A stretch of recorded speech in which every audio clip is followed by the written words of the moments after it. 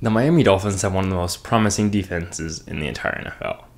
Sure, they had their fair share of struggles last year, but with a new defensive coordinator by the name of Vic Fangio, who many of you may remember from his Broncos days or one of the better defenses of the 2010s with those 2018 Bears, Vic Fangio is going to be able to bring the talent in Miami into executional greatness.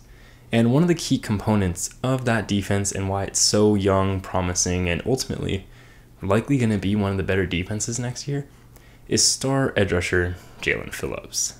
Now, Phillips last year struggled a little bit and was the first edge taken off the board in that 2021 NFL draft. It was a strange year, and with pick 18 out of Miami, Jaelan Phillips was selected. And Jaelan Phillips had some promising edge to him, but he also had health concerns, and that was one of the main reasons that he had dropped down. But despite playing for Miami, he had an extremely good record, and came into the NFL and didn't necessarily succeed at first. But this year, he became elite, quickly. And as Brett Coleman said, probably the most famous person on YouTube doing these kinds of film breakdowns, he was a hybrid of both the Watt brothers, something that you shouldn't take lightly. Now, Jaelan Phillips has the star power to be one of the best edge rushers in the NFL, and PFF even put him in the top 10 this year at number 6. So what makes Jaelan Phillips so good, and why is he so hard to stop for opposing defenses, with some of his best games coming against the best defense that he's had to play against? Let's get into the tape and see why Jaelan Phillips succeeds so much, and why he's going to be so helpful in making Miami a great defense.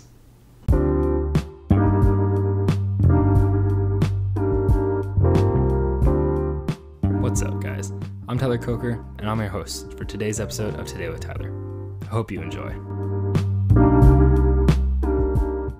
Jaelan Phillips immediately stands out on tape because of his freakish speed. He's very much too fast for a larger offensive lineman, which allows him to dominate the slower tackles. Phillips is very laterally quick as well, darting around blockers and wreaking havoc across the offensive line. His speed can even threaten to turn into power, manhandling offensive tackles into their quarterbacks. That power can be used raw as well, and Phillips has a tremendous long arm move. He's significantly too strong for tight ends, ruining blocking assignments and changing protection calls without even rushing. And Phillips' bull rush is perhaps the most deadly move he has. He can forklift even the best offensive tackles as if they are children in his way. With that deadly combination of speed and strength, Phillips often kicks inside since he's powerful enough to succeed on occasion at defensive end, while Miami's countless other effective edge rushers also get their snaps in. But what makes Phillips elite is his technique. He has blindingly fast hands, deadly for offensive tackles. His hands often swipe away tackles' blocks before they can even react, neutralizing their blocks entirely. His hand swipe allows Phillips to get into the backfield often, which is why he's such a productive edge, ranking 10th in pressures all of last season. So Jaelan Phillips has the strength, the speed, and the technique to be an elite edge rusher. And for those of you who haven't watched any edge rushing breakdowns of mine, those are all extremely important, because while it's nice to have the physical tools of speed and power, that technical prowess is what truly stands apart the elite pass rushers from the good. And that's why Jaelan Phillips is going to continue to dominate throughout his career. And Vic Fangio knows exactly how to use him. With a system like Fangio's, they're going to be able to get a lot out of Jaelan Phillips. Miami's defense is now going to rely on a lot more schematics and let people like Jaelan Phillips take a lot of pressure.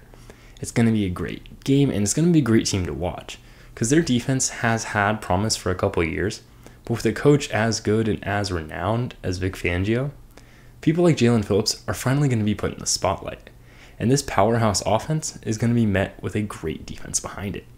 I'm excited to see what the Dolphins can put together, and I'm excited to see what the AFC East can put together, because now with another good defense coming out of that, it's going to be an extremely tough division on all 4 fronts. Thank you for listening, I hope you enjoyed, and I'll see you next time.